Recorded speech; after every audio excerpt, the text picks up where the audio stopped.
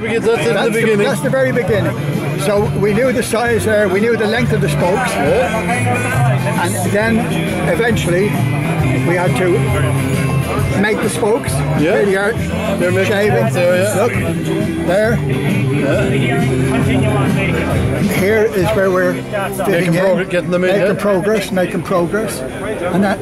eventually the tire went on and the spokes went in, and we ended up with the wheel. And where did you get the rim?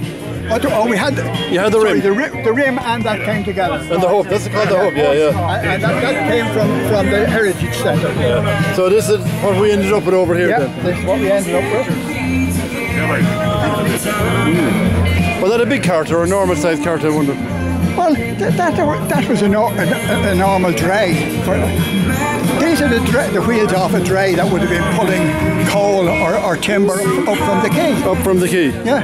And you don't know where that came from? Do you know where it came from? No, we don't know the actual where this actually came from. But as you can see, and people are handing in this stuff into you there, yeah. Well, it was a request from the Heritage Centre to see if we could restore what they had. That's what we ended up with. Well, you're definitely doing a great job on it.